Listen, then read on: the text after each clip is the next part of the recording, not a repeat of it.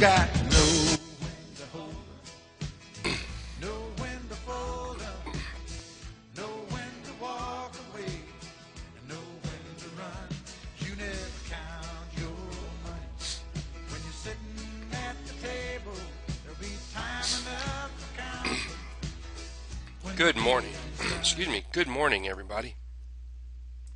How are we doing out there? Sorry, I took a drink of coffee and went down the wrong way.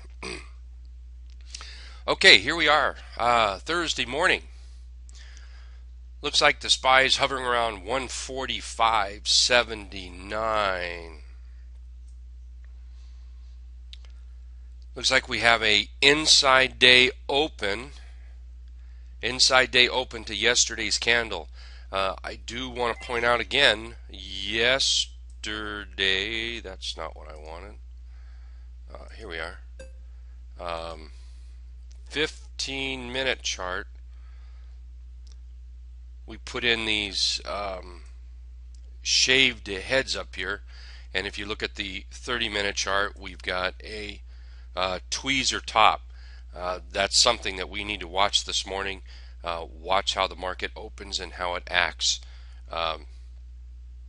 as we work into the first few minutes of the morning.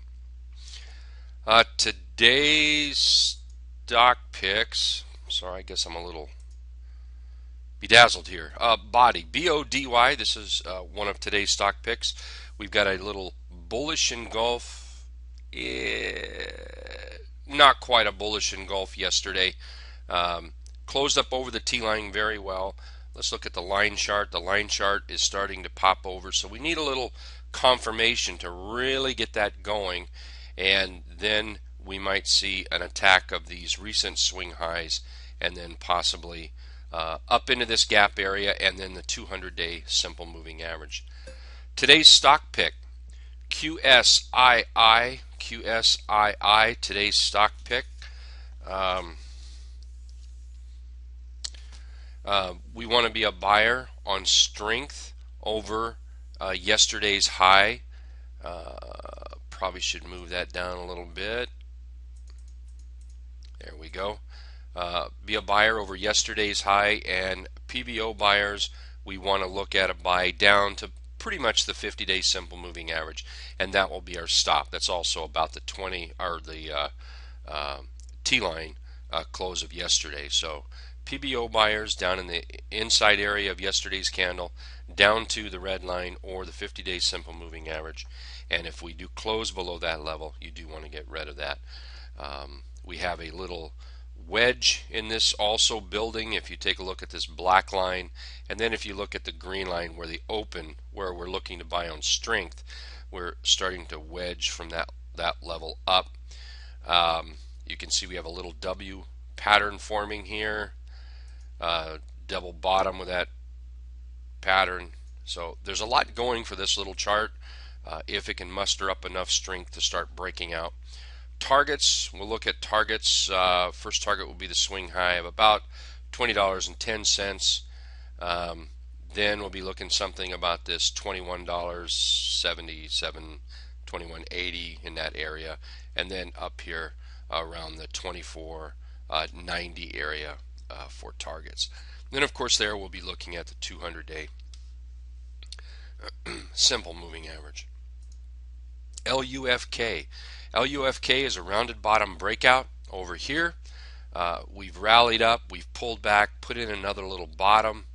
We have a bottom where certainly not a hammer, but you can see where the bulls started bringing it in, or bulls coming back in and driving us up from this low, and from there there's just been 1, 2, 3, 4, 5 bars of consolidation.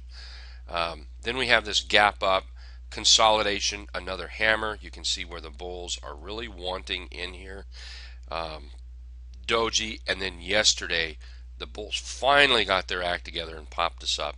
You want to buy on strength or an inside day. That's a nice chart, LUFK.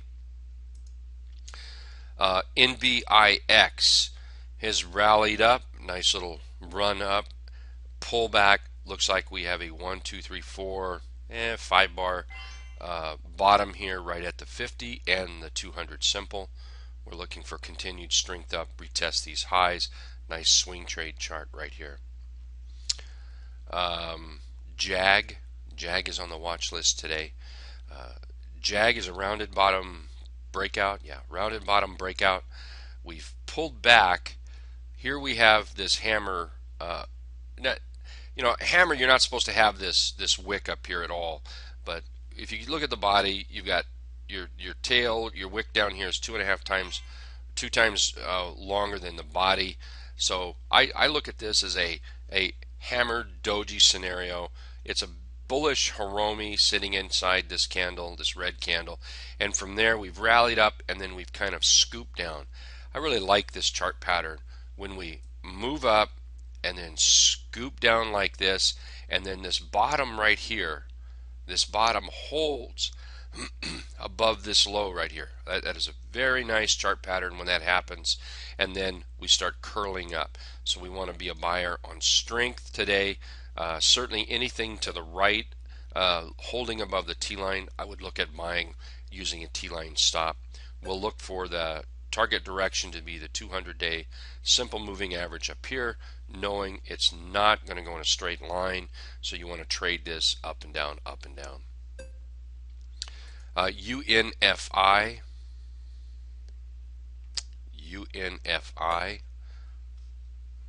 Okay.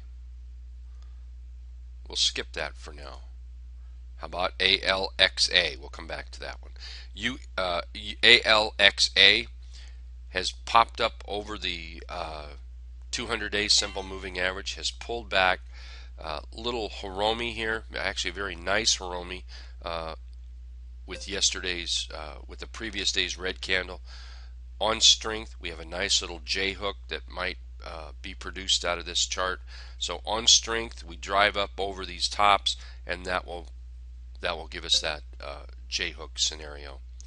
Let's go back and there we go. There's our UNFI. UNFI has been trending up. It's pulled back. The 20 is still above the 50. The 34 is above the 50. We have a doji hammer, bullish engulf. Trending down, indecision, hammer the bottom, bullish engulf. We want to trade this on strength. Ideally, we need to get it up over these levels right in here. Once it does, it might climb to something even higher. From here up, not a bad percentage. Fuel cell. Fuel cell is a rounded bottom breakout, little cheapy for those that like the little cheapy charts. You can see where it's come down. We're starting to move up. Price action above the 50. Great consolidation and a good bullish Hiromi yesterday. You can see how it's made a flat top up here. Bottom line is we need to trade above that flat top. Any buying inside 50 stop, add to on a breakout of this flat top right here. And the last one I have is RNF. RNF has been trending up very nice. We've got a nice little pullback to the 50 inside our trap. Little doji gap up, and then you have some follow through yesterday, closing above the T line, or closing above the 20. Here's our just our line chart, and you can see how the intermediate trend has come back, bounced off the T line, bouncing off the 34, and then our faster moving average coming back up through both of those, mainly the T line that starts us for our cycle back up. So from here, we're looking to retest these swing highs and possibly higher. Let's see here. All right. I want to thank everybody for being here. I'll be right back as soon as I get this loaded on YouTube. And good trading today. Thank you.